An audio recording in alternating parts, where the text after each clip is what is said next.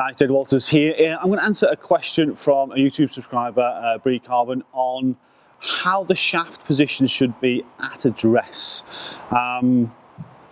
It's fairly simple, to be fair, in terms of how we want to have the golf club shaft at address. You know, if we looked at the club itself, if I just held the head, I've got my 7-iron here, so if I held the head of my 7-iron, we can see how the shaft angle is slightly forward. So it's that shaft angle that we want to try and create as we get into our address position, Bree. So if I was to take setup position here, and I was to get my setup from this angle so you guys can see face on, from here, at that position there, we've got the shaft leaning slightly forward, just in its natural point. If I was just to rest the butt end of the grip on my hand, on my finger there, you can just see how it's in its natural position. It's not here, it's not there, it's not too far forward as it's in there. You can see the change in the loft and the club face position at that point there. So we just want to get it in its natural position. From that point there, when you look down at it, your hands itself, the joint of the hands here will look like they are almost right on top of the central point or a tiny bit towards the forward point of the golf ball. So that would be your reference. You would take your setup position. If your hands are looking like they're on top of the face or in front of the golf ball, then we're in the wrong positions. We want to look down and see almost the hands directly on top of the golf ball from that point. Now, that's with a 7-iron. So if I was to change club and I pulled out my most lofted club, 58 degrees, and I held there, we can see the difference now in how the shaft is further forward because of the loft. So I would then take my setup position for my 58 degree if I was making a full swing, and that would be shaft angle and hand position again. You know, the hands this time are on the very front portion of the golf ball.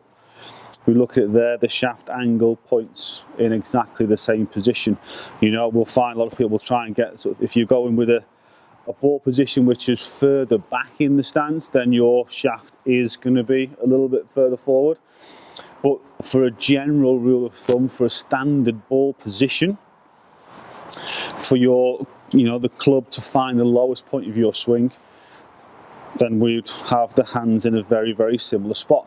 So the hands would be on the, almost with this amount of loft, the very front portion of the golf ball. Now, that's going into the more lofted clubs, but what about when we go into the lower lofted clubs? So we've got 3-iron. So if we look at 3-iron, if I just held it up there, there's very little shaft lean. There's a little bit, but there's nothing in terms of the comparison to the other two. So again, when we look at it from there, the shaft leans and the hands are on top of the golf ball again, ever so slight shaft lean there. Now when it comes into woods, we would see something slightly different. Because if we look at the wood, if I hold the club there, we see this, the shaft comes directly out of the head.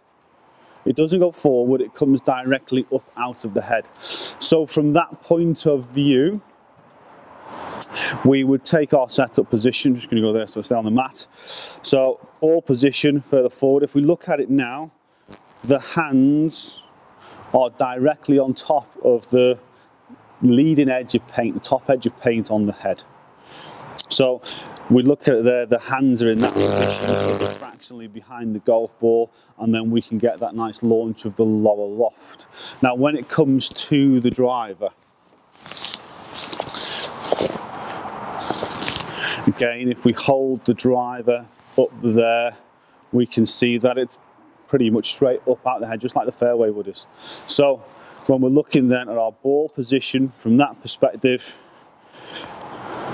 we'd see the hands there are, again, right on top of the leading edge of paint on the top of the head and behind the golf ball. So if we can make sure that we get our shaft position there relative to how the club is designed almost, then we'll have the hands in a position where with the woods we'll be able to hit upwards a little bit easier on the golf ball, so you guys will be able to launch the golf ball a lot better and control the flight a little bit more. And with the irons we'll be able to get a little bit more of that downward impact, which is where that shaft lean for the loft is designed to come from. And then from that point of view we won't be too negative on the loft so the ball flight won't be too low, or leaning the hands too far back and then having too much dynamic loft so the ball flight just goes up in the air and we lose some distance. So hopefully that answers your question. Thanks for the question again, Brie. Any other questions, guys, just post your comments in the box below.